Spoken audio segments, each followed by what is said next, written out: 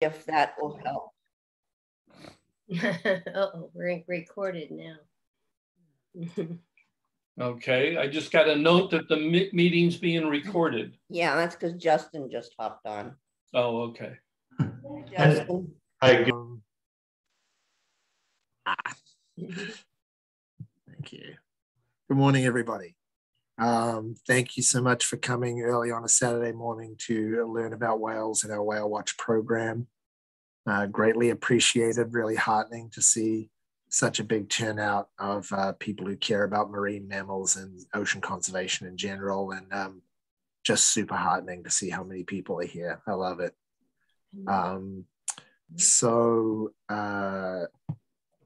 This morning, I'll just go over the agenda, what we're going to cover.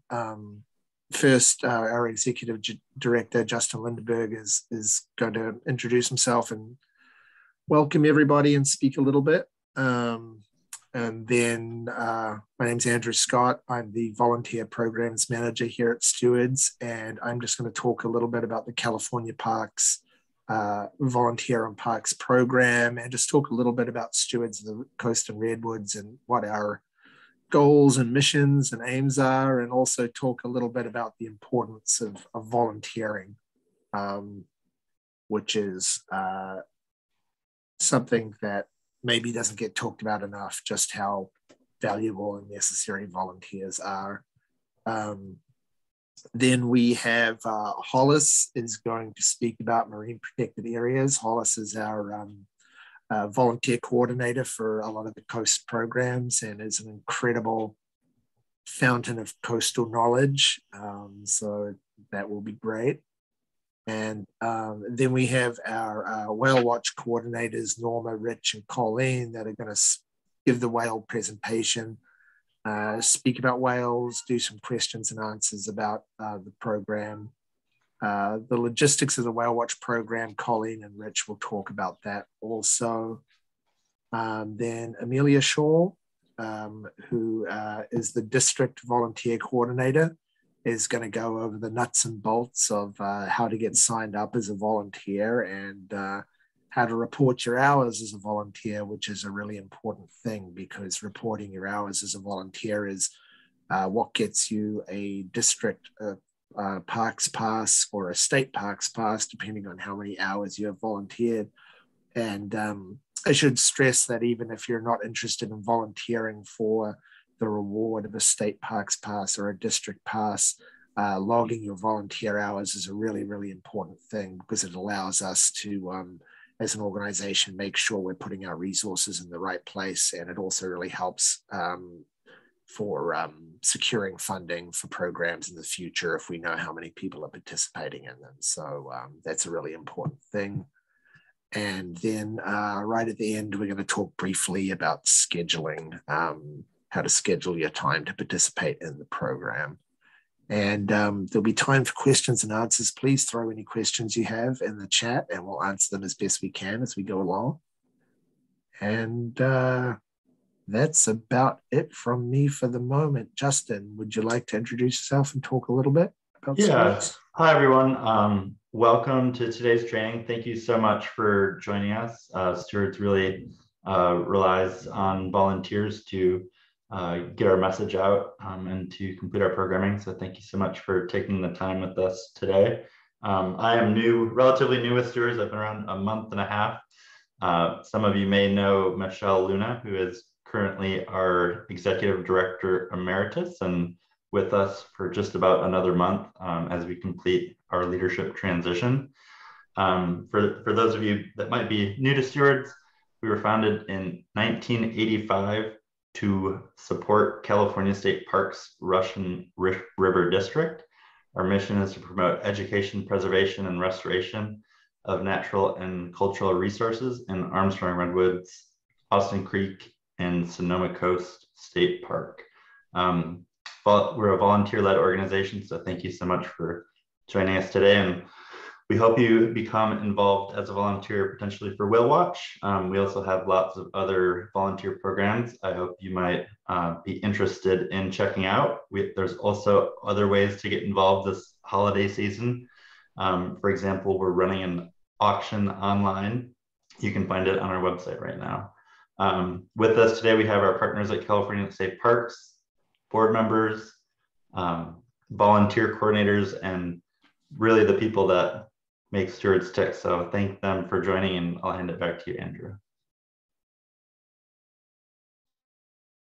I wasn't going to mention it, but Justin mentioned it. I really have to say that Whale Watch is great, but we have a billion other programs that you can get involved with too, and we're always in need of volunteers. So you can be a trail crew member, you can be a roving docent, you can be a tide pool docent, you can do seal watch. We have so many things to offer. So please take a look at our website, see what other volunteer opportunities are available, or contact me directly and I can help you find a program that would be a fit for you.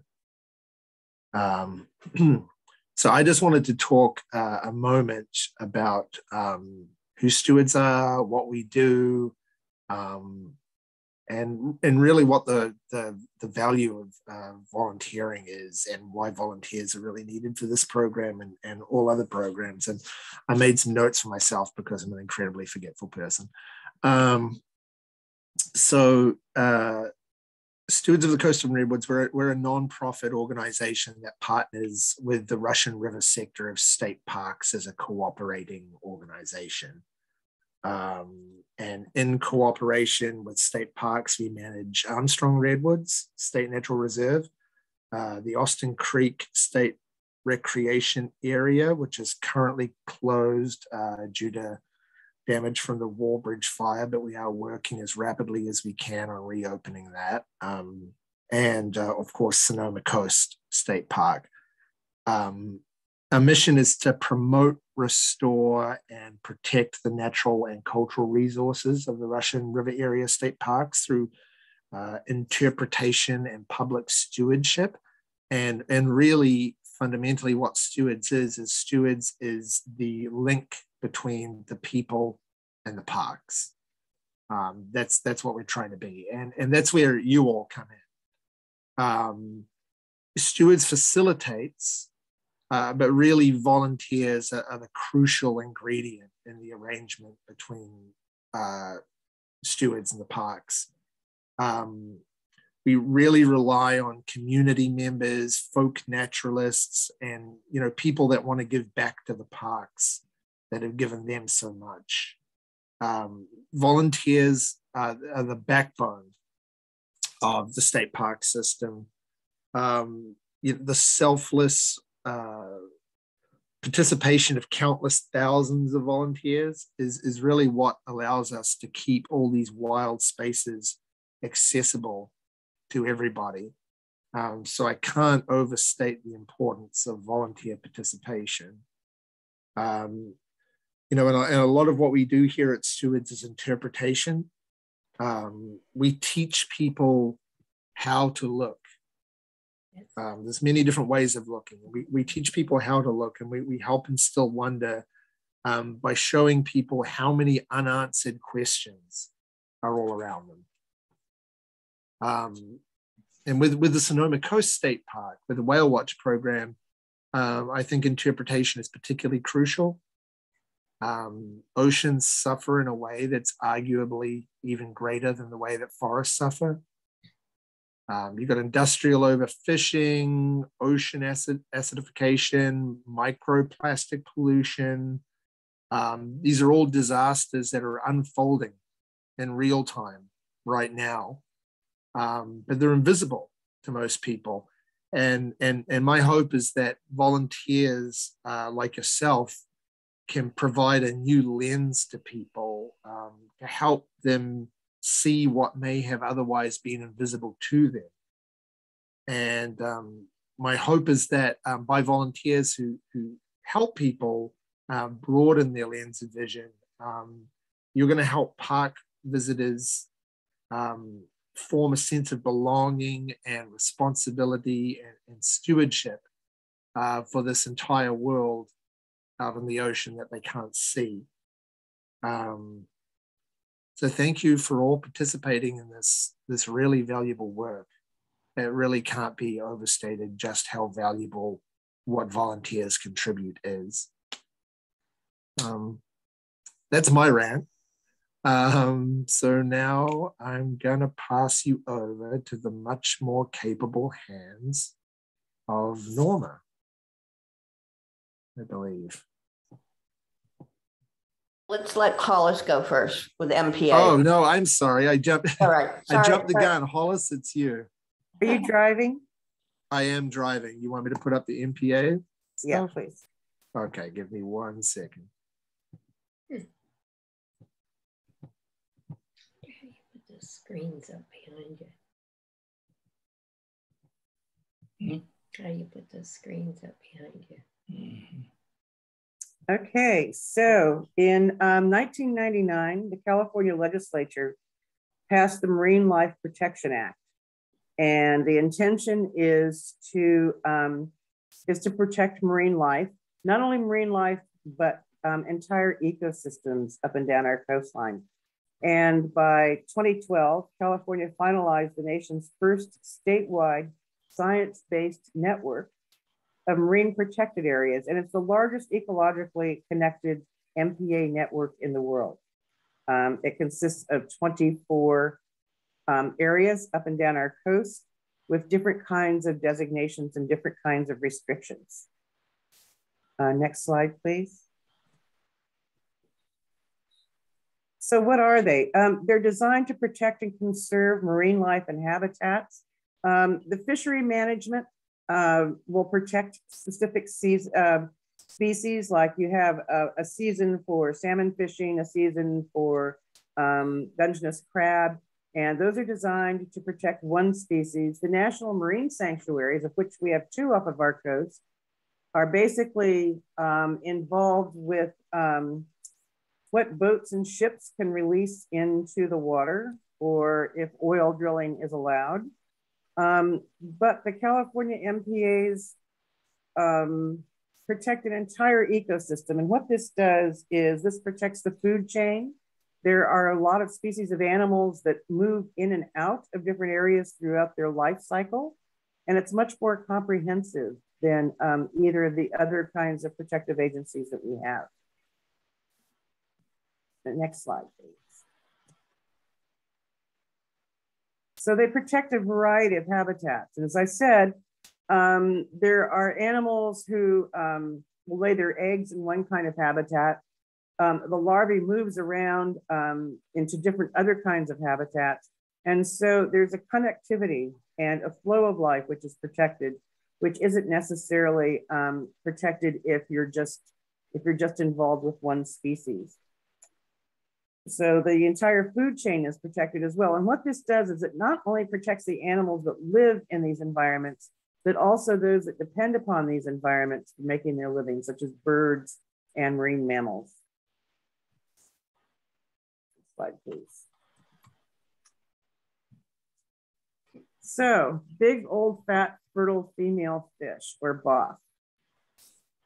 Unlike human females, as they age, fish become larger and they become more fertile. And so this slide shows a vermilion rockfish. And when it's 14 inches, it only produces about 150,000 eggs. But by the time that it gets old and is about 2 feet long, it can produce up to 1.7 million eggs. And the thing about these fish is that they have a lifespan of up to 75 years, but they don't even begin egg laying until they hit their teens. So it's important that there's some means of protection to get them to that big fertile stage where they can reproduce enough in order to keep the species going and the species that depend upon them. Next slide, please. So what can you do in your MPAs? There are different kinds of designations. There are the state marine preserves, and these are no-take from either living or non-living areas. There are state marine conservation areas, and you can take some species, either recreationally or commercially with a license. And then there are parks where you can take most species recreationally and commercially. And what we have along the Sonoma Coast, or our section of the coast, is that the Russian River has two designations, as does Batega Head, where you will be volunteering.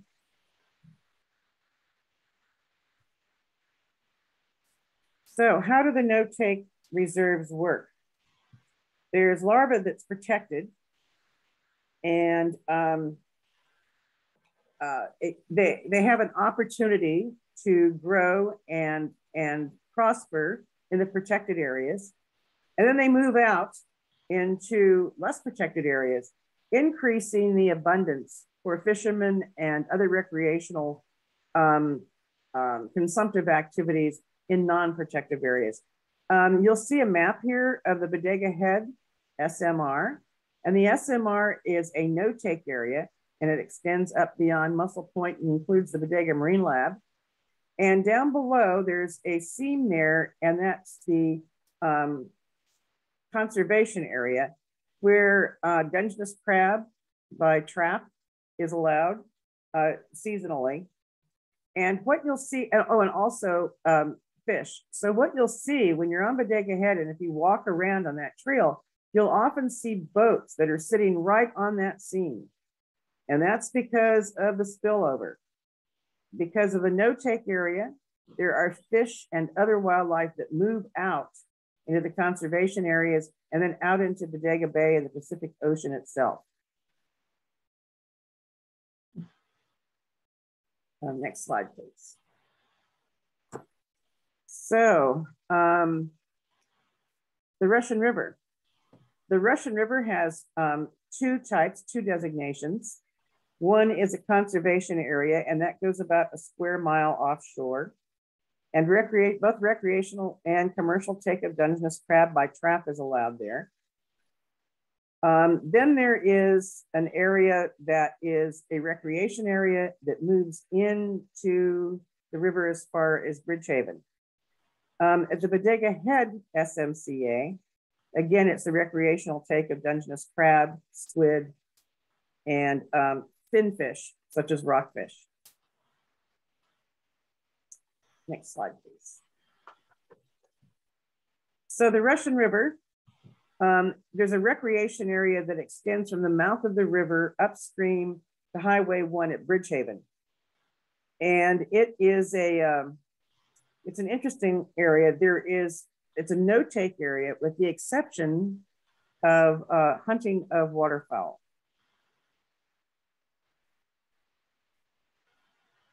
And what happened? Oh, I'm sorry. Go back one, Andrew. I forgot something here. Whoops. Okay. I was talking about how it protects all of the ecosystem. And this includes things like crabs, clams, amphipods, all of those things that live on the soft bottom habitat. So for Seal Watch volunteers, for example, they often talk about seeing gray whales come up to the mouth of the river, and they're scraping against the sandy bottom there, and they're feeding. And so they benefit from the protection of these areas. Same thing happens off of Bodega Head. And obviously, with the no-take for fisheries, it's really good for the harbor seals that haul out there as well. Next slide, please, Andrew. So Bodega Head, where you will be, it has two different designations. And again, sometimes you'll see gray whales come in close to feed. You'll often see humpbacks. All of these animals, you'll see sea lions that are porpoising down towards Bodega Rock. You'll see breeding birds, seabirds off of Bodega Head starting in April and May. These are all animals that benefit from these marine protected areas. So they're not only protecting the animals that live under the water, but also those that depend upon this environment for their living as well. And I think that's it. Are there any questions?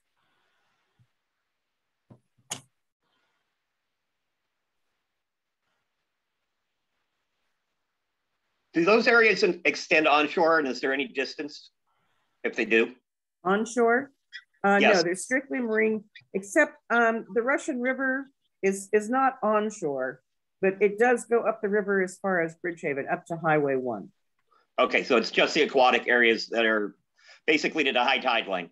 Exactly. However, there are issues onshore that affect these protected areas. Obviously, litter, trash, all of those human activities onshore that impact what happens offshore.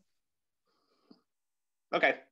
And that includes like fishing, you know, like surf casting from South Salmon Creek, for example, which is a no-take area.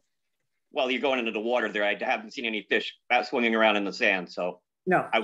I figured that part, but I was just curious because of seabirds. And I mean, you're going to have the ones regarding seals and such about not disturbing them, but that's still, you get my drift on this.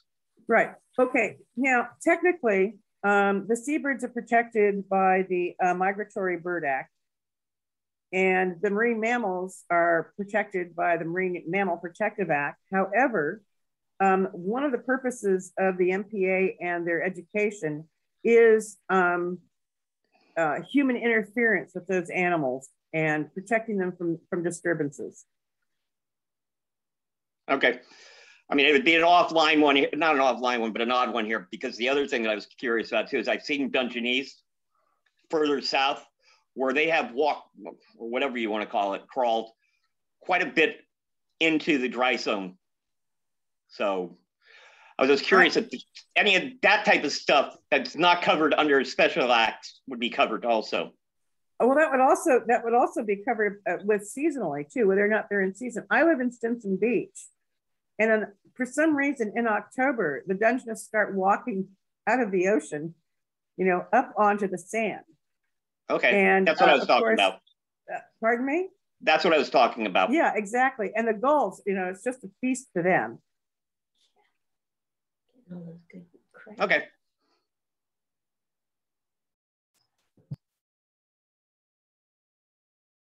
Thank you so much. I would love to see those crabs walking out of the water for the gulls. That sounds like quite something to see. Well, Andrew, one time we grabbed one and threw him back.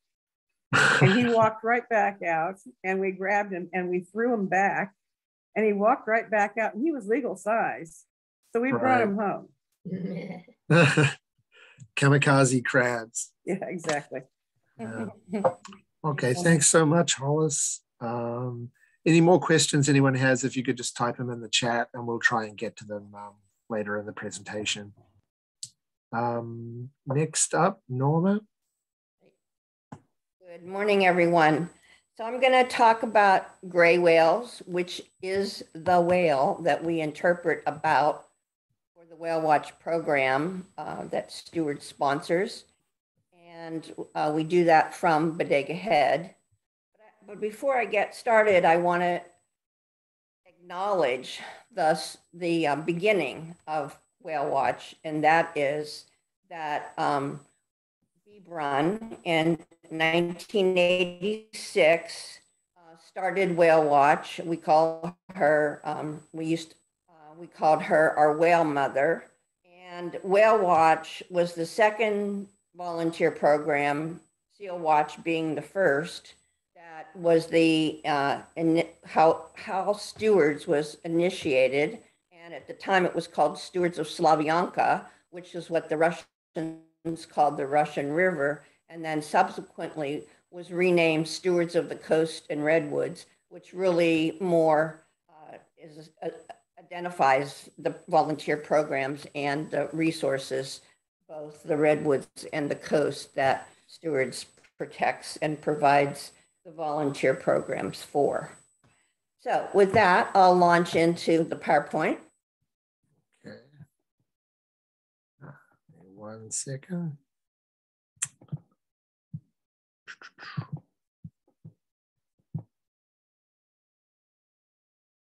Okay. You see that? Okay, I can. Is there a way to reduce us, you know, on the right so that we're not blocking the PowerPoint, do you think? Because right now everybody that's on the call shows up on the screen.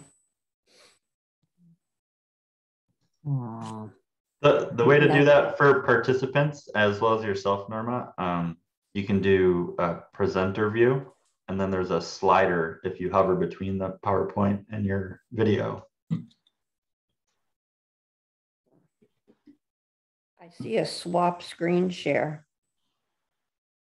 Well, all right, never mind. It's beyond my technical capability. So anyway, I'm going to talk about the natural history of the gray whale. And that's a great picture of one where we can actually see the whole whale for a difference from what we might see in the water. And I just want to point out that if you look at the flipper, you'll see it's kind of short and paddle shaped. And later on, I'm going to say that, but this is really the only picture I have that shows that. So the gray whale is E. robustus. And next slide, it's what we interpret at Bodega Head. Next slide. It seems here.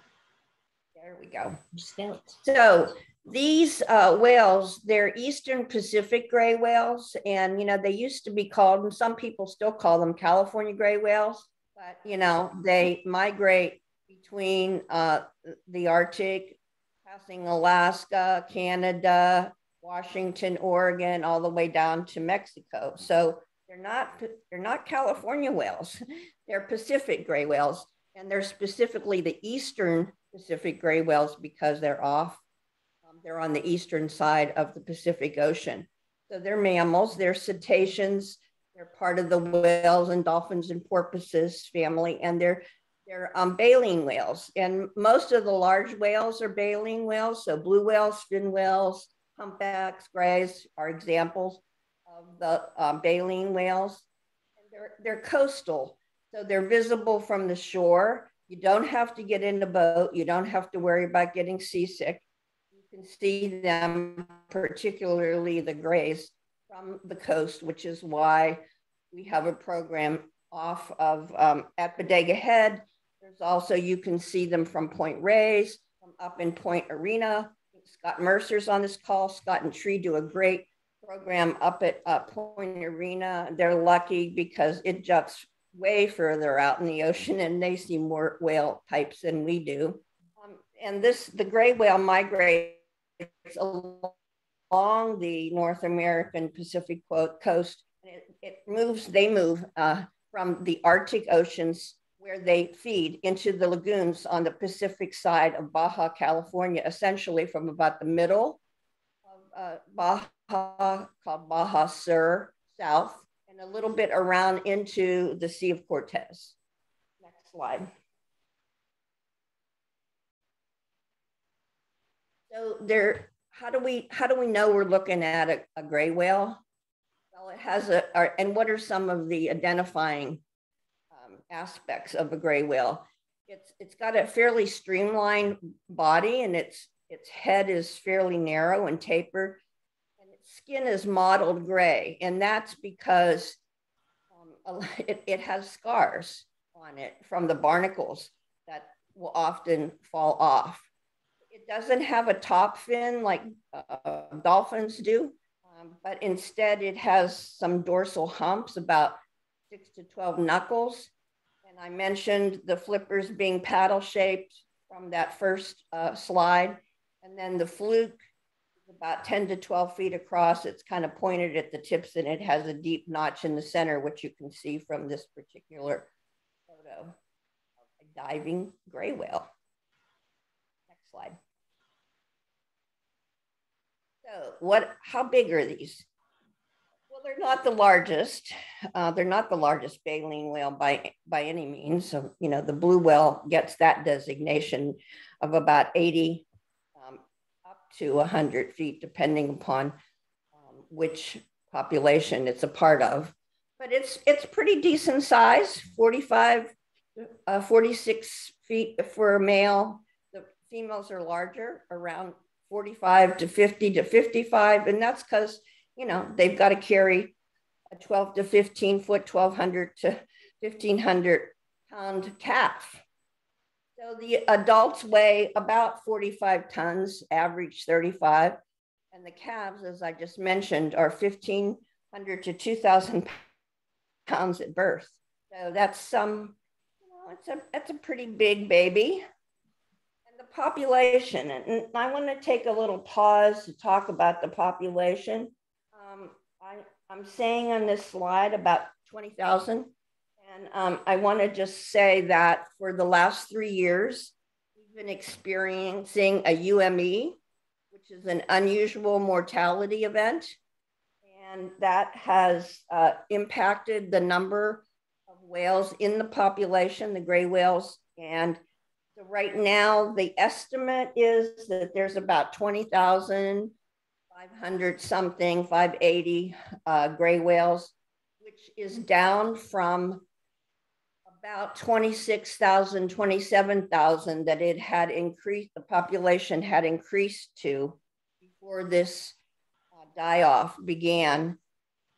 We started to see it in about 2018, and it picked up in 2019, 2020, and 2021. And we began to see whales washing up dead on beaches up and down the California coast, in the lagoons in Baja, and all the way up into Alaska. And the belief is that, and we also started to see the whales arriving later in the year in their mating and feeding, their mating and calving lagoons down in Baja. But as to why this is happening, there's many reasons, and really there is no specific thing that you can point to. You know, some say when they got up to 26,900, 27,000, that was their carrying capacity from pre-whaling days. I think that's probably speculative as well. But also what we're seeing is skinny whales. And that's because they're not getting enough food in their feeding grounds in Alaska. So, you know, they depend on being able to bulk up and feed all summer long into the early fall before it starts to ice up in Alaska. And if they can't get enough food, which they're bottom feeders, so they eat amphipods from the bottom sediment, then they're not able to bulk up to sustain them in their round trip. So the other thing we were seeing in the lagoons was, besides the skinny whales, sunken blowholes, is protruding vertebrae and fewer mothers and calves. So, you know, this phenomenon, and also I think in 2021, if you're in the Bay Area, you saw a number of newspaper articles about gray whales washing up on beaches in the San Francisco Bay. And that's another phenomenon that's starting to increase, which is an attempt to feed in areas where there is not that much food for them and they wouldn't normally be feeding. Because they're starving. They're not getting enough food in Alaska to sustain them. So this circumstance of the changing conditions in Alaska in the water, the warming waters, lessening of their food source there, of their preferred prey, which is the amphipods that like that cold Arctic Ocean. So if it's warming, they're fewer. They try to feed on other things that may not be as nutritious. So we have a dynamic going on that we still aren't really sure how this is all gonna work out, what's gonna happen to the population. And also this is a new year. So already in the early part of this year when they were down in the lagoons, this phenomenon of skinny whales and not very many mothers' calves was evident. If we're going to see it again in the southbound migration and in this year, 2022, in the lagoons is to be determined. Okay, next slide. So what's the life cycle? Well, they reach sexual maturity between 5 to 11 years, or around 36 to 40 feet. We, average 8. Mother carries her calf 12 to 13 months. And this is always kind of a fun interpretation point when you have a pregnant mother who comes to visit at the head, and you kind of ask, well, after 9 months, you're pretty eager to have that baby. Think what it might be like to have to carry it for 13 months. And they only have a calf every 2 years or more because of the gestation time and what it takes away from the mother to be able to sustain the calf while it is growing. And the mother is going to nurse the calf for 7 to 8 months. So when they're born in the lagoons in Baja, they or on the southbound migration off of Southern California around San Diego, LA, San Diego, where the water begins to get warmer. But then even at that point, they generally will take the calf down into the lagoons. So they begin to nurse the calf. They do it throughout the time that they're in the lagoons, all the way on the northbound migration, and then into the time when they're in Alaska until they are able to eat like the majority of the adults do by going after the amphipods that live in the bottom sediment.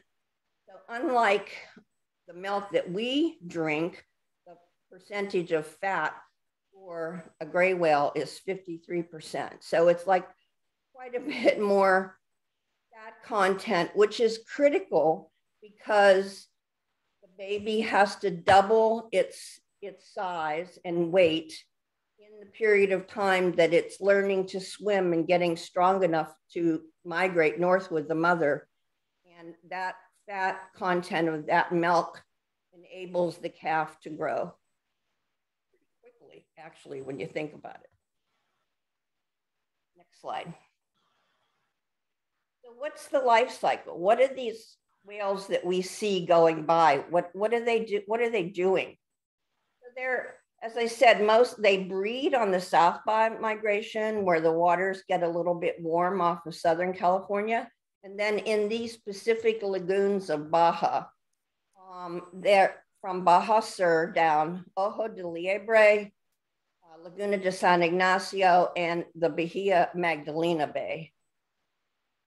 And there are some programs, there are some tourist programs, some whale watching programs, particularly in San Ignacio, where people go to be able to have close encounters and see the whales and go out in little pongas and get and have the whales come up to them in the boat and be able to have a close encounter.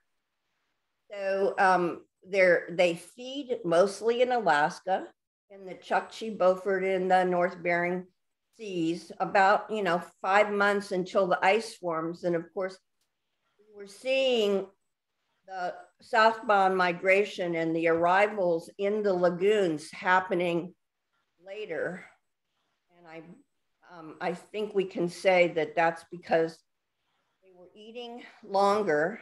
It wasn't icing up as early, and they were trying to get more and more food in them to assist them in making that migration, because for the most part, they do not eat during the migration.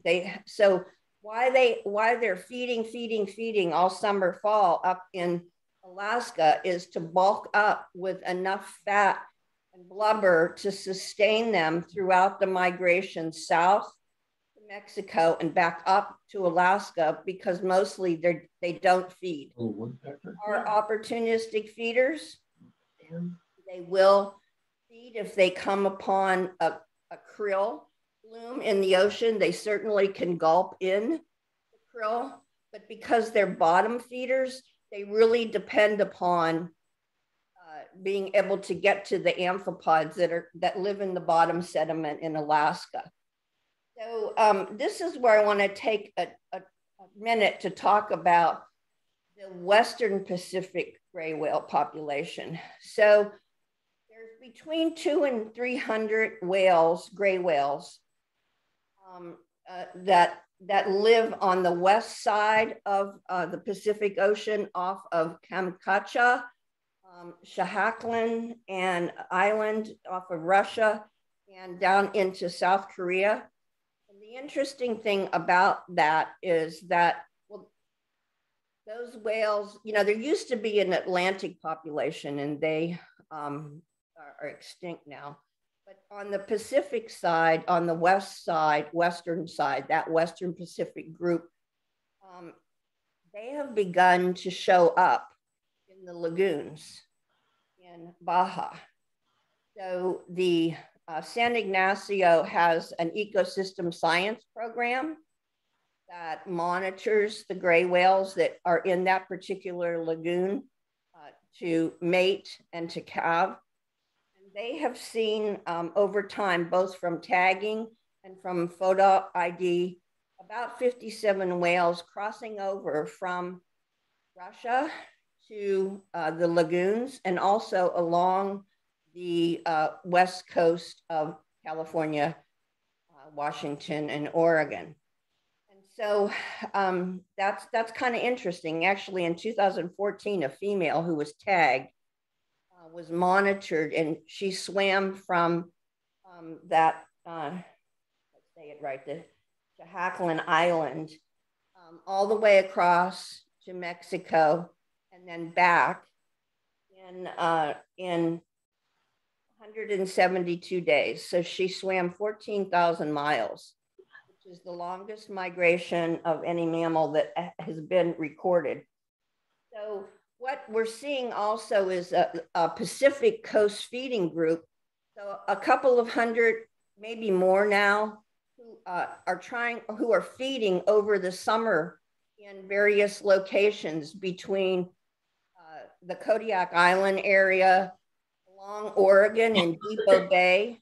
There's a there's a summering over of quite a number of gray whales in Depot Bay, and there's actually a whale watch program there that's led by a lady who's an instructor from an Oregon University and has written a couple of books with many, many pictures IDing the gray whales that come back every summer to Depot Bay.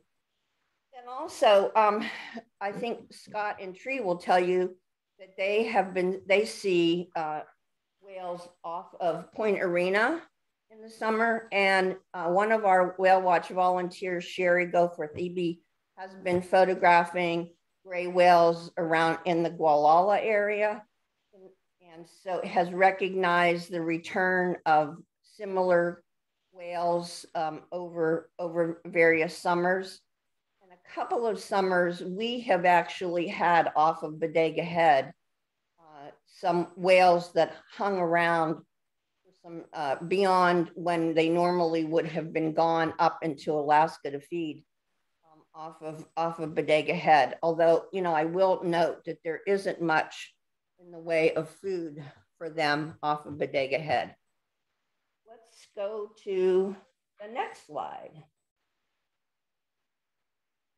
So what's their migration? I mentioned that 14,000 round trip, 14,000 mile round trip of the whale that swam from Russia over to the East Coast, if you will, or the west coast of California, depending on your perspective. But their usual migration is about an average of 12,000 miles. And that, you know, that depends upon where do they start? Are they in the Bering, the Chukchi, or the Beauforts? And where do they go? Do they go to Ojo de Liebre? Do they go to Laguna San Ignacio? Do they go to Bahia Magdalena? Or do they go around into the Sea Cortez? Pretty much they have a fidelity to the lagoons that they go to every year and where they have their calves and where the calves are born. So they start there, and it's one of the longest of all mammal migration that they do. Southbound, they start around October, ice up again. You know, it really depends on what's going on in the ocean. when that happens, so then they head south for several months. We see them in the southbound migration closer out to the horizon because they're using the California current, which is out there. And they're in the lagoons, and the lagoons are mating lagoons and calving lagoons. So they go to the lagoons to mate. It's kind of their, vacation. I don't know, to anthropomorphize. They go to have fun, to party, to mate, and only the adults make that trip. The juveniles don't go to the lagoons because they're not sexually mature and there's really nothing in it for them to be down there. But the pulse of the adults does go south past us. As I said, we see them pretty much starting in November, December, but we start whale watch in January when the southbound migration is still happening. So January and February, we'll see them usually closer out to the horizon. Then they're in the lagoons, mating and calving for a couple of months, 3 months, 4 months, depends. And then they start their northbound migration back up to Alaska. This time, they're much closer to shore because they're using the Davidson current, which is a closer in current. And the first, like with the southbound migration, we will often see the first ones to go by will be the pregnant females or hot going down fast to get to the lagoons to have that calf. The first ones north are the newly pregnant females because they want to get up to Alaska to begin to feed again because now they're pregnant and they have to sustain not just themselves, but a calf. So we start to see that in mid-February. We call that the crossover time because we'll still be seeing some southbound, usually the juveniles, but then we'll also be seeing the newly pregnant females northbound trying to get up to the feeding grounds. So then they're followed by the males, the immature males and females.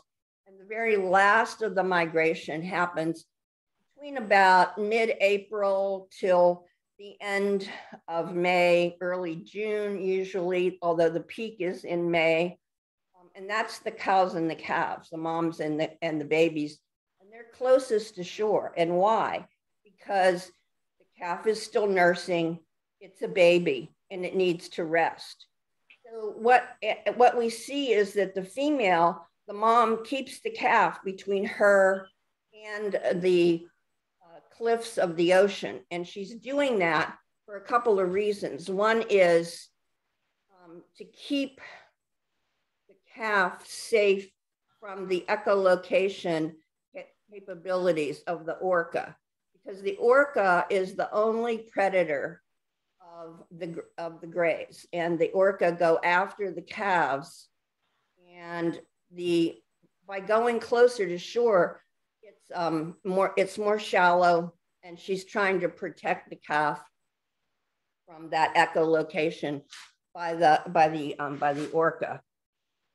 So and along the shore there are little bays that she can go into to pause so that the calf can rest and she can then, take time to nurse, because the calf is being nursed, again, remember, all the way up into Alaska. And at the head, often what we'll see is that they'll come around the tip of Point Reyes, and then they come at the head sort of at an angle, and we'll see them rest on side of the head that faces the jetty entrance into the harbor, and then Bodega Rock. And they'll rest there and they'll nurse, and then they'll come around the tip and come right past us, such that you feel like you could reach down and touch them because they're right there in the shallows, right off of where we stand to interpret. Next slide.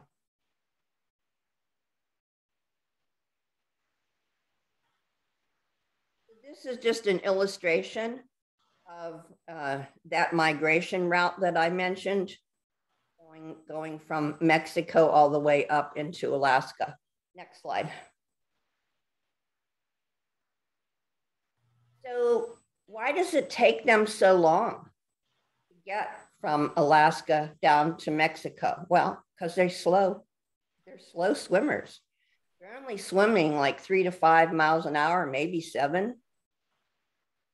So that doesn't cover a lot of distance when you're talking about 10, 12,000 mile migration. Takes a while. And how do we see them? Well, we look for their blows, and that's particularly critical on the southbound migration when they're closer out to the horizon. We look for the blows just to let us know that there's a whale. And they blow, you know, like 3 to 5 times, maybe 15 to 30-second intervals, and then they'll dive. They'll be under for maybe 2 minutes to 5 minutes, but they can stay under for about 15 minutes. And these two photos here are illustrations of what their blow looks like, bushy or heart-shaped. And we have a joke that they'll be coming by us at the head, and we'll see the blows, and we'll see the backs, and we'll see the tails, and then all of a sudden they'll go under and they'll disappear. So we think that, you know, we say, oh, well, they went into the tunnel, and they'll shoot out past Horseshoe Cove, past Bodega Marine Lab, which is just to the north of us. Next slide. What do they eat? As I mentioned, amphipods that live in the sediment up in the shallow, very cold Arctic seas. They also will eat ghost shrimp, and up in Depot Bay, in the kelp beds up there, they like to strip the ghost shrimp off of those. They eat about a ton a day during the time they're in Alaska. And when they're up there, it's pretty much 24 hours of daylight. It's estimated that they're eating about 67 tons during that time that they're on the feeding grounds. And that they're storing up fat and blubber, which they're going to live off of during the migration south and back north. And it's a pretty fascinating thing to think about, eating that much food and having access to that much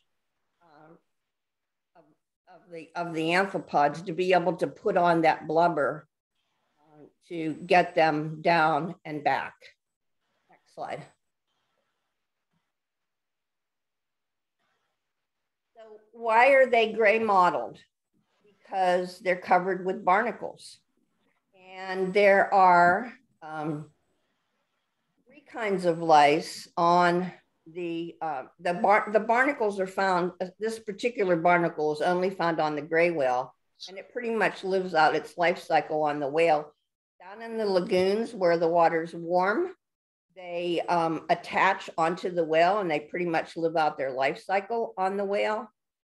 And around the barnacles, you will see lice. And there are 3 kinds of lice on and around the barnacles of the gray whale, 2 of which are only on the gray whale. And one you might recognize if you know Scammon from the whaling days, and was a great whaler who went on to become a naturalist, but one of the kinds of lice that's only on the gray carries his name. And I'll take the next slide. So again, I mentioned it's a baleen whale. It has baleen only in its upper jaw, about 130 to 180 plates on either side of its jaw, but only on the upper jaw. And it's keratin. So it's the same thing as your hair and your fingernails. And it sifts its food. So when they're feeding in Alaska, they go down on their right side, they're right-sided. We know that because most of the barnacles get rubbed off on the right side. So when we have a whale that dies and washes up on a beach, most of the barnacles are rubbed off on the right side. So it goes down, it sucks in mud and water, it pushes the mud and water through the baleen with its tongue, and then those little amphipods get caught in the bushy hairs of the baleen. The bushy part is on the inside of the baleen plates, and then the whale licks it off and swallows. And the other interesting thing is often when kids are there with their parents and there's a father or a male figure with them that's tall, we say, well, how tall is your dad? Oh, well, you know, they don't know. And the dad will say, oh, you know, I'm 5'10", I'm 6 foot, whatever. And we say, well, you know, this whale's head alone is 7 feet. And why do we know that? Because there's craters in the mud up in Alaska where they feed that are 7 feet, size of their head, which they're going down and sucking in the mud on, you know, their heads, what's going down. Okay, next slide. This is a picture of an entire, the bones of a gray whale, and I took it up in Washington. Diane, you were at this museum when we emailed one time. But anyway, I took this because it's the only time I've ever seen an intact structure with the baleen plates also, you know, in the mouth of the whale, so you can really see what it looks like. And this also gives you a chance to see the vertebrae. You can see a little bit of the flippers. They have fingers, like, you know, we have fingers and a thumb, and you can see the bones in there on this particular specimen. So we have up at the head, we have a piece of baleen, we have ribs, we have vertebrae, and we have whale lice, and we have a barnacle from a whale. So we have all of these specimens of a juvenile. They're all from a juvenile gray whale that we can show, and we do show to visitors at the head. I think I'm at the end. Am I at the end of the slide? Yeah, I think so.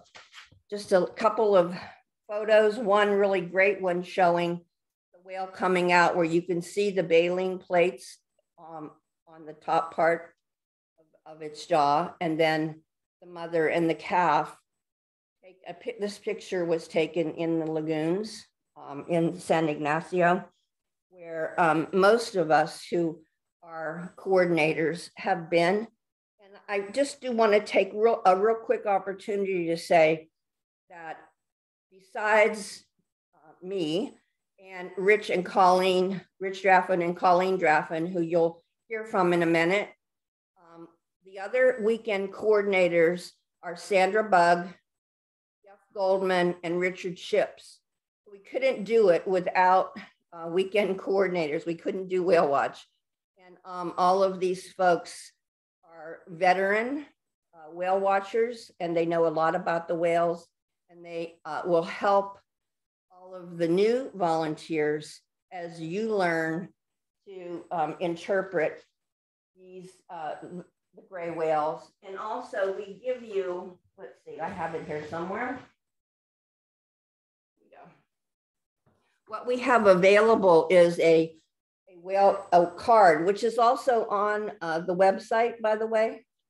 It's whale watching and Pacific gray whale facts, with some great pictures of the mom and a calf off of the head and at the mouth of the Russian River, and then some of the folks doing whale watch, and then on the back are all kinds of facts. So it's a takeaway for people to be able to, when they leave, if they want to talk to their friends about, hey, do you know how big a whale is, how big a gray whale is, or how big the head is, or how big the tongue is, or how big it is, how long they carry their calves. The facts are on the back of this card. So I recommend it to you. As I said, it's on the website, the Stewards website, under volunteer California, let's see, state beaches, right? And there's a site for whale watch, and there's a lot of also recommended reading material is there, books that you could look at, some of which are stories about the migration and others are actual guides. So that's it for me. Thank you. Great, thanks, Norma. Did you want me to show that video of the mother and the calf? Well, I think it might be fun. You know, I don't know. We'll see if we really want to say anything about it, but you know, a lot of people are very interested in knowing about where do the whales, what does it look like? Can we go there? And so this is a video of a mother and calf in the lagoons in Mexico. So it's rather heartening to see what they look like, what the baby looks like, and how friendly the baby really can be.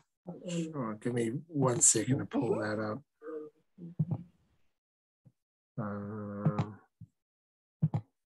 There we go.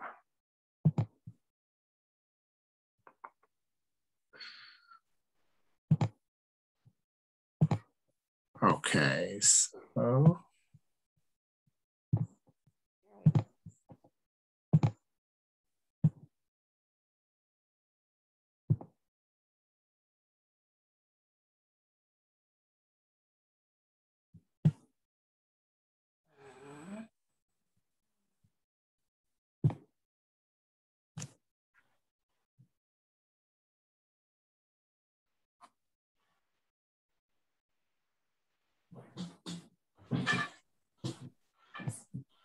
So one thing I do want to say when you're seeing these calves, why do they go to Baja?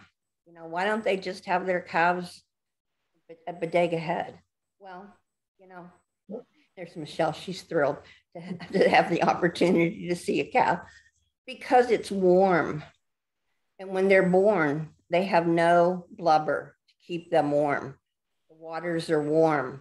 The waters have a high salt content, so they're very buoyant, which allows the calves to be high in the water, to learn to swim, and the mother to have an easier time of nursing.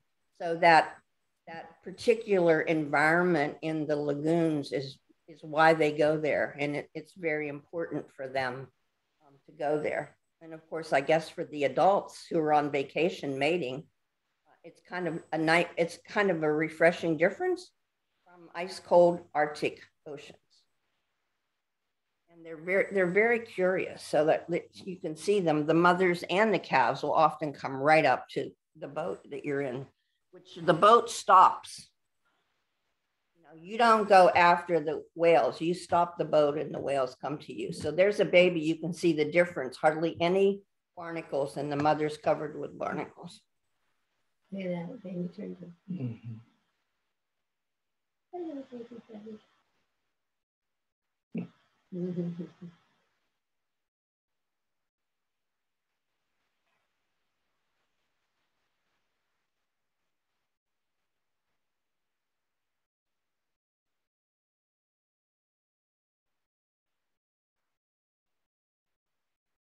Sometimes you'll see the baby laying across the back of the mother, kind of taking a little rest.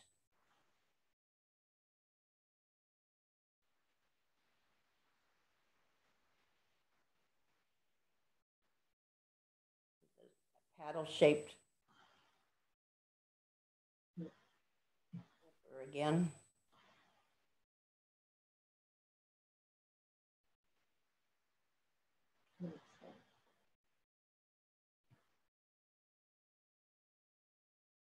See the eye? That was the picture, the great picture of the calf laying across the mom. Great.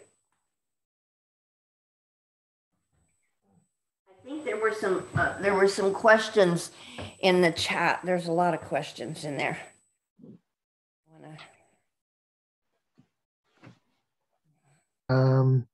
Yeah, somebody wants to know whether those brochures will be at the visitor center in Bodega Bay. I don't think they're there. I'll call Emily and ask her. I don't recall. Maybe they are, but it's been so long since I've been in the visitor center, I don't remember. Okay. And somebody else wants to know, where do the babies go to stay safe when the mums go to breed in the lagoons? Well, once the calves, once the mother takes the calf north for the first time into the oceans in Alaska, it learns to feed, and it's on its own. There's no more, I mean, they don't hang out with their mother forevermore. They're on their own. And so there isn't a need for the calf to be protected any longer. That protection is necessary on the northbound migration when they're still calves, they're babies, they're still being nursed, and they need to stop and rest. And are they protected? Well, they are endangered. They're off the endangered species list. So they're protected in these lagoons in Baja where they mate and have their calves. But other than that, they're pretty much on their own during the migration. And, you know, they run a gauntlet all the way up the coast with many, many vessels. There are a lot of vessel strikes, not just of grays, but of humpbacks and blues and fins. Why right now there's no commercial crab feeding, because of the potential for entanglement, pretty much of humpbacks, but of any grays that might be out there. There's a lot of noise in the ocean, so the noise from ships and other noise sources impact their ability to communicate, and it also can impact their health. But along their journey, there's really, other than like when they come in off of the coast of San Francisco, because it's in a national marine sanctuary, often the marine sanctuary will put out a slow order to the ships that are coming into San Francisco Bay to offload, to slow them down to reduce the potential for ship strikes. They don't feed very deeply because they're one of the whales that doesn't need deep water. That's why we're lucky. We see them off the coast, off the head. That's pretty shallow, 60 feet. I mean, they don't need deep water like the blue. We would never see a blue up against the bodega head like we see the grays, because they're too huge. They're off a mile, 2 miles off in the ocean. They need deep water. Grays don't need deep water. Okay. Maybe Rich and Colleen, maybe you can take a couple of questions. I think that's all the questions we have for now. And I just thought I'd chime in and say that the slow orders that boats are given during the migration season in San Francisco, unfortunately, those slow orders are not mandatory. They are suggestions. Right. And often shipping companies do not follow them because they would rather offload their goods faster and make more money and continue to put the whales at risk. So that's something to think about. Why aren't those slow orders mandatory, and why aren't they enforced by law? It's an interesting thing to consider. Ships come into the San Francisco Bay with a dead fin whale on the prow of the ship, and of course the ship doesn't even know that it hit it. Where if you hit it with a commercial boat, probably they would know, but a tanker or a container ship doesn't know when they hit a whale. And if you're only going 3 to 5 miles an hour as a gray, or 10 or so miles an hour as a humpback or whatever, blues don't swim that fast either. That big of a boat would never know that they hit a whale. Okay, so should we move on to Colleen and Rich Draffin? You want to talk about the program logistics for Whale Watch? Very good, thank you. Yeah, this is Rich Straffen, my wife Colleen. Hello. Like many of the volunteers, we've been out doing whale watch at Bodega Head for over 30 years and had a pretty well organized routine that we went through. But as a result of the COVID pandemic, we've not been able to do the whale watch the last couple of years. So this will be our first time back out at the head. And it's going to be an evolving learning process as we try to figure out how to interact with the people, but at the same time, be mindful of the COVID restrictions. All of the volunteers will be asked to wear a mask while they're on duty and to maintain distance from the public as much as possible. But we've got to remember too that we are docents. We're there to help interpret, and as Andrew said, to help people learn how to look for whales and where to see them and how to spot them. We're not there to limit people's access or restrict their interaction. And I want to make it, I want everybody to understand that if at any point in time, while they're on duty, if they are uncomfortable with the situation, they're uncomfortable with the way that the crowd is behaving, that they should simply leave the head and either come down where we'll be located at the entrance to the head, or just get in their car and chill out for a little bit. Any encounters? Yeah, the way we're set up at the head, there is a large parking lot that's bordered with like telephone poles that shows where the parking is. Hold on one second, Andrew. Can you put up that aerial of the head? Oh, that Sure. Thing? Give me 1 second. Sure. Go ahead, Rich, because we've got that great aerial showing where we are. There's a very large parking lot right there at the head, and a space in the logs that they've used to surround the lot. There's a space that allows people to walk through and to walk out up on the head itself. We will be having only 6 volunteers for each shift.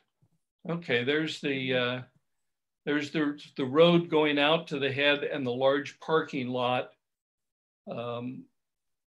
right out on the cliff edge.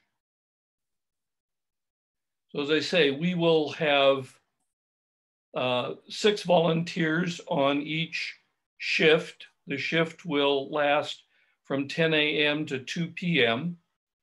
And the way we envision it at this point is that 4 of the volunteers would be positioned up on the head itself, helping people spot the whales, monitor their progress, across the horizon. We'll be answering questions as well as providing information. And then there will be 2 of the volunteers will remain down near the parking lot at the entrance to the head, where they will have the items of display that Norma talked about: the baleen, the whale bones, the barnacle, the whale lice. Now, the plan at this point in time is not to do it as we've done in the past. We've had these items laid out for display, and we've encouraged people to pick them up, to handle them, to move them around. What we're planning to do this year is to have the docents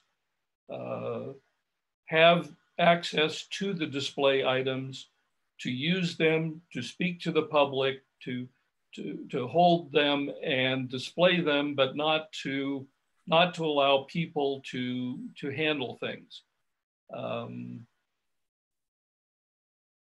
As I say, we're still working on the actual physical way that we'll lay things out, and I'm sure that as time goes on through the season, that we'll modify things based upon what we learn. The weather out at the head can be quite variable and is often different from what is being experienced inland. So we encourage you to bring coats, bring gloves, bring anything you feel you'd need to keep warm or protect you from the rain. To bring a lunch, since we'll be there from 10 to 2. If you have some food, we'll try to facilitate or allow break times for people to go and have a quick bite to eat.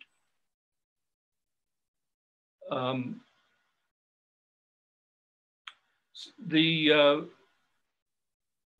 of the things we'll be covering here in a little bit is how to actually sign up on the calendar, how to schedule yourself for a 10 to 2 shift.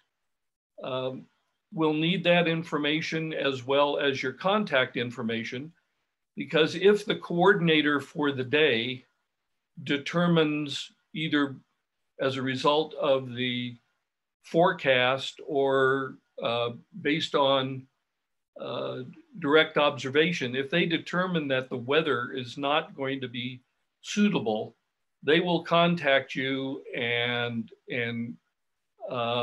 let you know that the whale watch is being canceled for a given day. If you come out at any point and the coordinator determines that we have to cancel after you've come out and arrived, you'll get credit for having worked the full shift. Okay.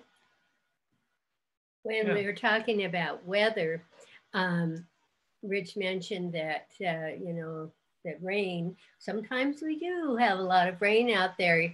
You never know whether you're going to get, a beautiful day, wind, rain, whatever. And so that, again, be sure and bring lots of layers in your car, and then so you can access them as needed. But the other thing, if it does rain, we don't stay out there. And, maybe we'll sit in our cars for a while and wait and see what's going to happen, because remember that we are there to help the people see the whales. And if it's raining, generally they don't come and stand on the head for very long at all either. They'll go back to their cars.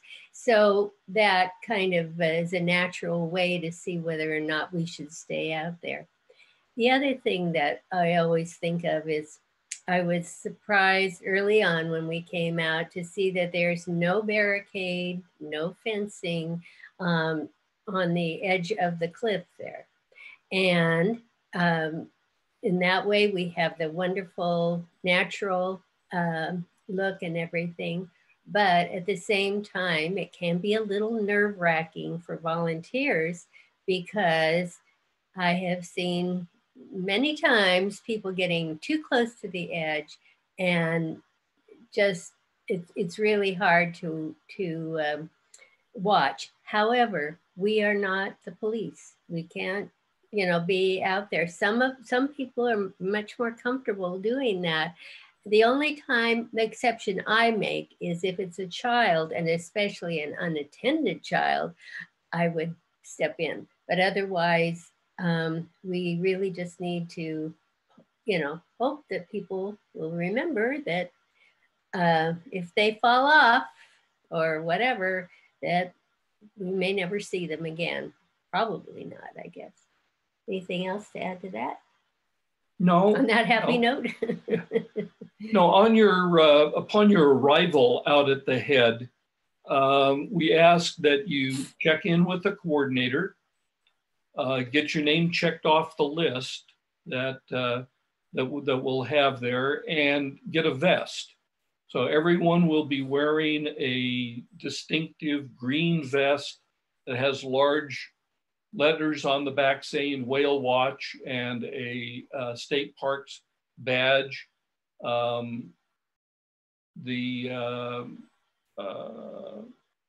we ask for the most part that, as long as you're on duty, that you keep the vest on, and so that you are identifiable as someone who can answer questions or provide information. But that we ask also that you don't leave the whale watch area with your vest on. Oh, so if you, for some reason, during your break for lunch, you decide you want to walk up the path further out on the head, which you can see in that picture goes toward that pocket beach, that you take your vest off. Mm-hmm. Okay. So I think this is probably as organized or as structured as we've been able to figure out at this point. It's going to be a learning experience for all of us, and we're hoping to, take it one step at a time. But it should be great to be back after 2 years. Thank you. Great. Thanks, everybody. Have a couple more questions. When will the program restart?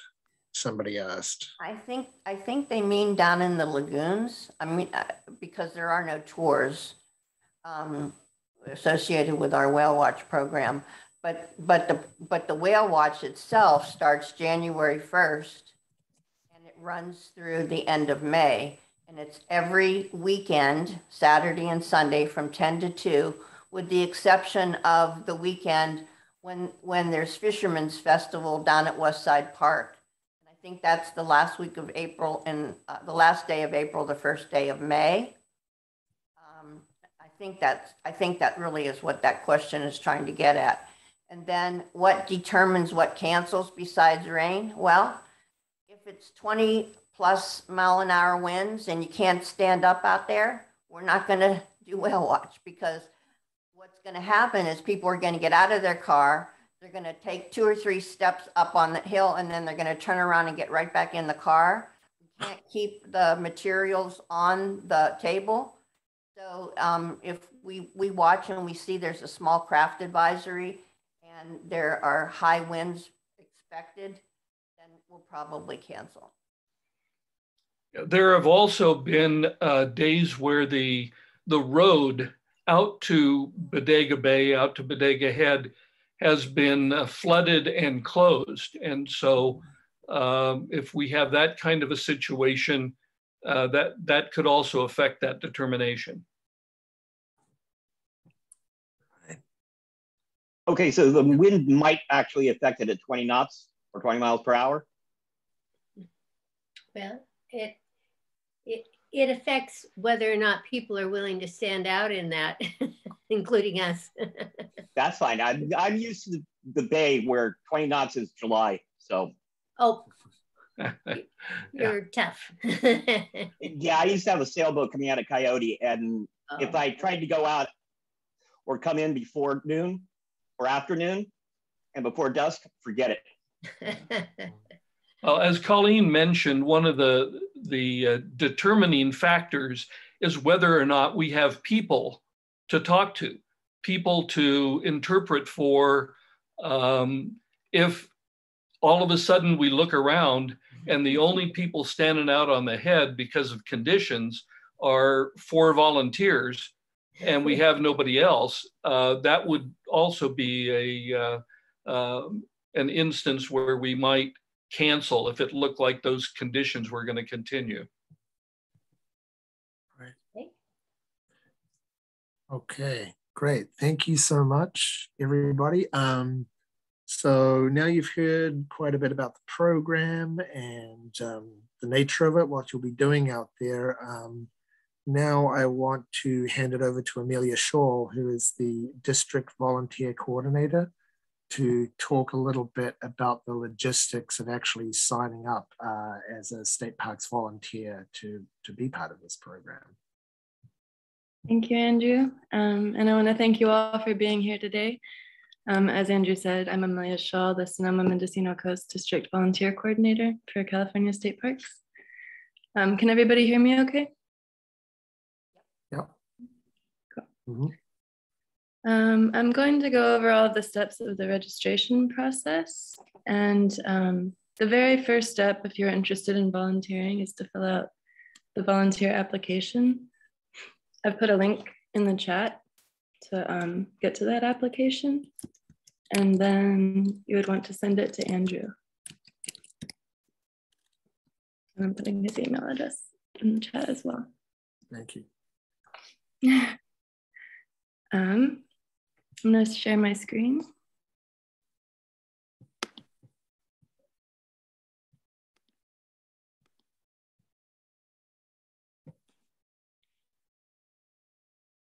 Okay, can everybody see that? Yes. This is what the application looks like. I just put the link in the chat. And it really gets us, it gives us some information to know what your interests are and get the process started. The next step will be to fill out the paperwork. We can provide hard copies if needed.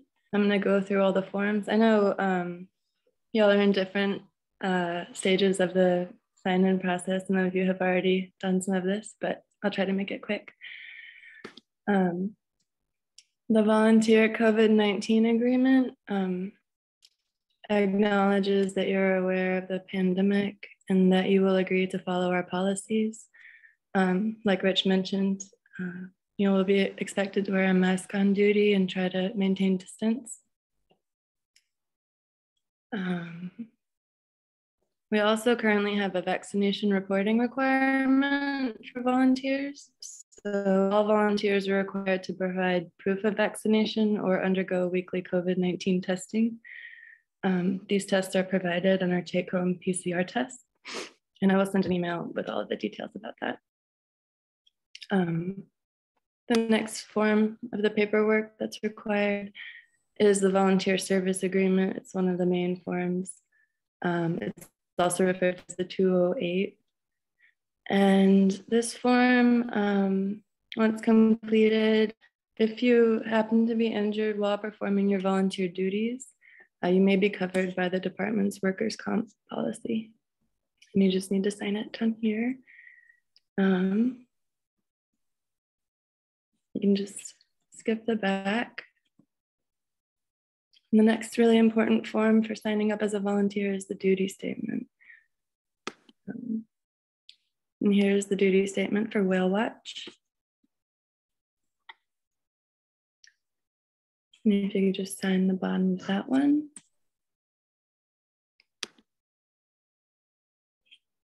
And then the next form is pre-designation of personal physician. So if you did get injured while performing your volunteer duties and you would like to be seen by a particular physician, that's what this form is for. And the essential functions health questionnaire. It's one of the most confusing forms, but you just need to fill out this top section, refer to the duty statement for the duties. And on the back, just check one of these boxes. Fill in these areas if you need reasonable accommodation and sign the bottom. And then lastly, there's the visual media consent. If you're okay with us using your picture, it's optional. But you put your name here and sign here, fill out this part if you like. And then there's more details about that form on the next page. The next thing I want to show you is how to report your volunteer time. So you can access the database that California State Parks uses to keep track of volunteer time by going to the steward's website. If you go to the volunteer tab here at the top of the page and go down to the 4th volunteer portal, that's one way to get there. We can also send a link directly to you via email. But if you click that, it'll look like this. And it's the Stewards of the Coast and Redwoods page on the volunteer portal. And there's a button over here on the right that says fill in an application. So you would click that.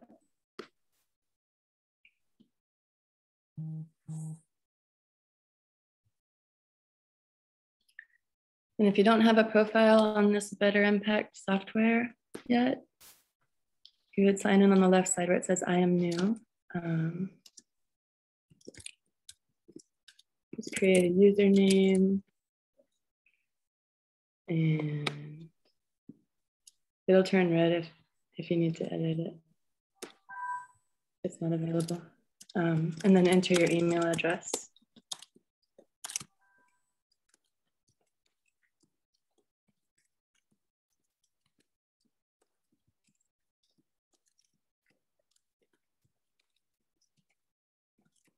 It asks you to enter your email address twice. And then you need to check this box that says I agree to the policies. You can read what you're agreeing to here by clicking this blue button. And then save and continue.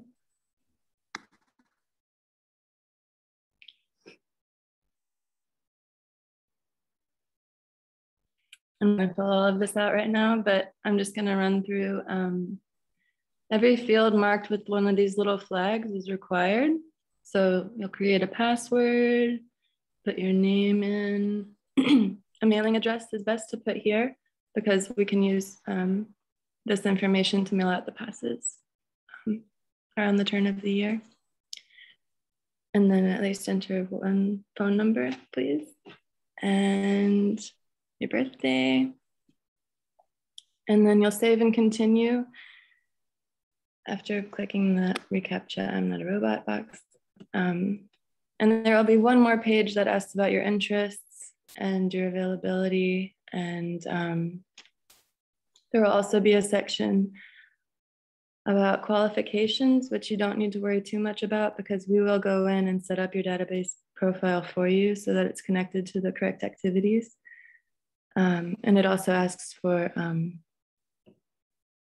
who to contact in case of emergency, information like that. But only the fields with a flag beside them are required. And then at the bottom of the next page, it'll say submit application. So you just click that. And once you have finished that process, we will need to go in to get it set up and verified before it will be available for you to log in. But we'll let you know when it's ready and we'll give you some more details about how to enter time at that time. And once we do that, the next step is to log in. You can log in at myvolunteerpage.com.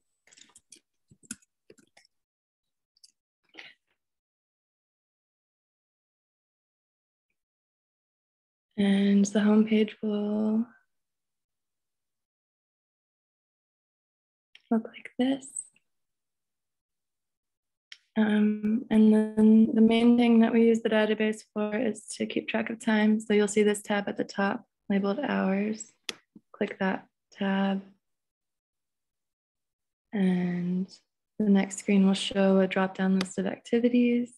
And you should see Whale Watch after we've gotten it set up for you. And you just enter the date. It automatically has the date of the day that you're entering the hours. And they're 4 hours for a whale watch shift. And it asks for feedback, so you can write whatever you like, but you know, maybe how many people you interacted with or anything you'd really like to say.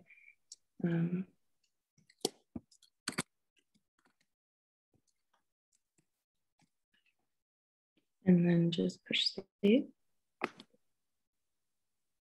And then it'll show up there. Does anybody have any questions? On the paperwork that we actually physically sign, is that all one continuous packet, or they're different pages? It is a couple different forms. We don't have it all combined into one packet, but we will send all the different forms to you. At the moment, I think it's about three different forms, Right. but we send them to you all at the same time. Yeah, they're mostly combined in one packet, but then there's the additional volunteer COVID-19 agreement, which is just hopefully temporary, and the duty statement particular to the program that you're doing will be included as well. Cool. All right, thank you, Amelia. And I just want to point out that, you know, you have to log your hours if you'd like to use your hours towards getting a district parks pass, which is 24 hours of volunteer work, or a state parks pass, which is, Amelia, it's 175 right now, isn't it? Yeah, this year it was lowered. The requirement was lowered to earn a statewide pass to 175 hours. Generally, it's 200 hours. Which all the volunteers tell me is far easier to log 175 hours than you might think it would be. Even if that doesn't appeal to you, logging your hours for a district or state pass, please log your hours anyway. It really helps us allocate resource, and it really helps us with reporting for grants and trying to secure more funds for these programs to expand and continue these programs. And if you ever have any trouble, please reach out. We can work out, you know, another way if you need, you know, we're here to help you. Yeah, one other question. Absolutely. Amelia, I was looking through the different volunteer stuff. Is there a training for the state parks that we have to do also? There is. All new volunteers for Stewards of the Coast and Redwoods are required to attend one general orientation.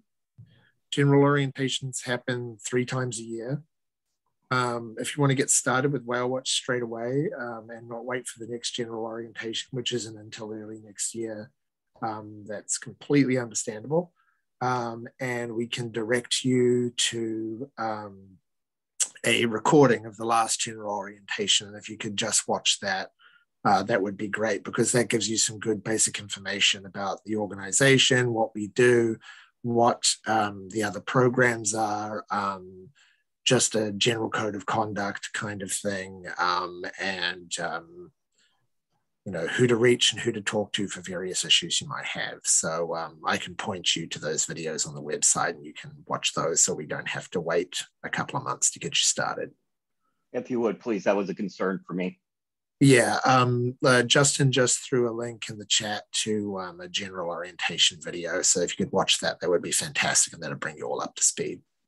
I'm on a phone. Could you potentially email that to me? Absolutely, no problem. Let me just make a note of that. Okay. Amelia, would you be able to address the COVID vaccine requirements for volunteers? Yeah. So as I mentioned, it's required to provide proof of vaccination or undergo weekly testing. I will send more details via email. But if you do need to undergo weekly testing, the tests are provided, and they are PCR tests to be self-administered at home. Did you have any specific questions that you wanted me to? No, thank you, Amelia. Okay. Okay. The only other thing to go over just quickly is scheduling. So one thing that I should note is that, for every shift up there on the head, there's going to be 2 coordinators and then a maximum of 6 volunteers for the moment. So, if you see, if you go to book a shift and you see that there's already 6 people and 2 coordinators listed, you will not be able to book a shift. So it's a maximum of 6 right now, and that's for a number of reasons, but partially it's due to COVID concerns and wanting to create a situation where we can maintain social distance. So sometimes we only have 1 coordinator, Andrew, but mostly we have 2. Oh, okay. Yeah. Great. Let me just share my screen for a second.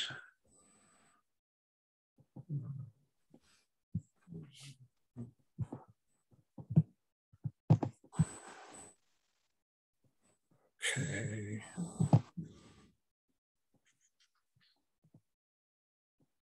Andrew, this is Colleen. Is there a chance we can see who else is here in this meeting? That's one of the great things, is to kind of see who the new people are and that sort of thing. Probably can if you hit the grid. Just scroll down from on the right-hand side screen where we are. Just keep hitting that arrow down. You can see everybody that's on. Yeah, the little arrow at the bottom of your screen. How about that? There's a participants tab. Participants. We had at max 27 participants, and now we're at 24. And if anyone wants to introduce themselves or share why they're interested in volunteering. Richard's on with us. That's great. Jerry's on. Okay. We have quite a few of the, some of the coordinators and veterans are on with us. Great. Okay. Hi, this is Heather. I'll introduce myself. I'm Heather Rowe. I'm new to the organization, somewhat new to Sonoma County. I've been here for about 4 years. I have a degree in integrative biology. I'm not working in the field of science, however. So this is a bit of an avocation, and I would love to get more involved. So thank you for putting this opportunity forward, and I look forward to meeting all of you someday in person. Great. Thanks so much for sharing, Heather. That's really cool. Anybody else? One of the things I wanted to say was, don't be worried that you don't know everything about gray whales when you show up for your first shift, because that's when you can buddy up with a veteran, hang out at the table with some of the folks who are doing the display information, and you'll pick it up. You'll pick up information. Plus, you'll use that card I showed you with the facts, and maybe read some books about gray whales and marine mammals. And over time, you'll be amazed at how much you'll know. Hey, I have to get my. I interrupted someone. I think Ingrid wanted to introduce herself. Oh yeah, hi, I'm Ingrid, and I have a great interest in the ocean and protecting marine life, and I would love to become a docent and help people appreciate the whales. This would be my first time volunteering doing something like this, so I'm pretty excited. It sounds like an amazing program. I'm so impressed with everybody's knowledge and enthusiasm, and I very much look forward to becoming like a part of the team. And I'm not a biologist. I'm an attorney by profession, and I don't have any particular knowledge of, you know, biology or whaling or anything like that. But I'm excited to learn. Not a requirement to volunteer. What's required is enthusiasm and wanting to participate and wanting to learn and wanting to share information about the whales and the migration in the ocean that we're overseeing. Mm-hmm. Thank you, Ingrid.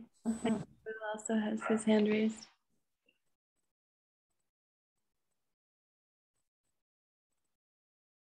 Hi, I'm Bill Tucker. I'm new to Sonoma County for about 1.5 years. I'm just retired from UC Davis as the Associate Vice Chancellor for Innovation and Technology Commercialization. So I'm an avid biologist. Been tracking a lot of humpbacks in Hawaii and in Monterey Bay, and looking forward to getting involved in looking at and dosing for the gray whales here. So really appreciate the time today, and hopefully we'll be able to find some time on the weekends to come out to Bodega Head and help out.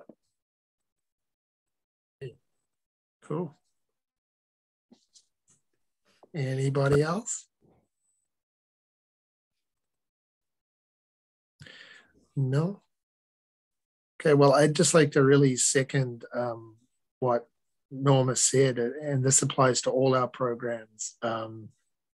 You know, if don't let feeling like you have a lack of knowledge stop you from participating. All our programs are completely chock full of long-term volunteers who are just an incredible wealth of knowledge. And you know, if you feel like you might not have the knowledge to participate, participating is a great way to gain that knowledge. And people are very, very generous with their knowledge. It's a really beautiful thing. Okay, so I want to so we've gone over all the exciting stuff. I'm sorry, I just have one not quite so exciting thing to show you, and that is I wanted to show you a little bit about scheduling. This is the Whale Watch, and I will send you a link in the chat to this, but this is the Whale Watch page on the Stewards website, and there's a bunch of resources on here for you, including the paperwork that we were talking about previously, a volunteer handbook, some other bits and pieces, the info card that Norma was talking about. But you'll see this link down here, Whale Watch Schedule. And you click that link, and that will take you to this simple Google Calendar. This Google Calendar is not live yet. It will be made live shortly. And when it goes live, all the Whale Watch participants will receive an email letting you know that you can now schedule your time. But you know, you will see that that the coordinators will already have their names and some of the Saturdays and Sundays that they intend to be there, and you can just click and simply add your name and contact details in any Saturday or Sunday that you wish to participate in, and it will be limited to 6 spaces. And it's that simple. That's as simple as scheduling will be. And I will send you the link to that in the chat in just a moment. But that's really all I have to say about scheduling. Norma, do you want to add anything about scheduling?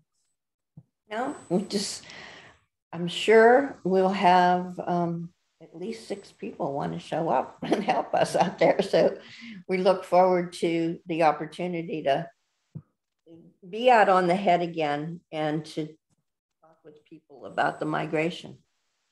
Also, if anyone wants to come out, even when they're not scheduled, that's always a great place to go and just see what's going on. Yeah, absolutely. I mean, everybody is absolutely free to go there when they're not scheduled. It's just only 6 people at a time can be wearing the vests and counting their hours as volunteers. But of course, I encourage everybody to go up to the head as often as they can, because why wouldn't you? It's gorgeous. Yeah. Okay, is there any? Springs Eternal that will open up a little bit more as the season goes on, but you know, that's to be determined. Right, yeah. Okay, is there any other questions? Is there anything, any questions anybody has? No? Okay, well. Actually, yes, Andrew, before I got this indication that we're closing up there was one that they, a forum for state parks that was online that was coming from yours. Can you send out that address or somebody, state park coordinator? Sure. Thank you. Sure. Are you talking about the general intake forms? I guess that, not the paper ones, not the ones we signed, but she was going over a web page. Oh, you're talking about the database for reporting time? Yeah, that's the one. Oh, yeah. You can access it from the stewards website, or we could send you a link to. Where's it out in the stewards? I can bring that up right now. Stewardscr.org. There's a volunteer tab at the top of the. And it's the fourth one down, volunteer portal. Okay. Cool. All right. So any other questions before we wrap up? I had a quick question. Sorry if you've already said this. When is the anticipated start date for volunteering? January 1. Yeah, this program starts in January. Yeah, January 1st. Okay, thank you. Weekends from January through the end of May from 10 to 2, with the exception of the weekend of Fisherman's Festival at Westside Park, which is the last weekend of April, would be April 30th and May 1. Right? Yeah, that's correct. Cool. Okay. Well, I'm just gonna pop my email address. Justin's reminding us, don't forget the auction. Don't forget. It's on the website. It's how we raise money to support our programs. One of the ways we raise money to support our programs is we have these wonderful auctions throughout the year.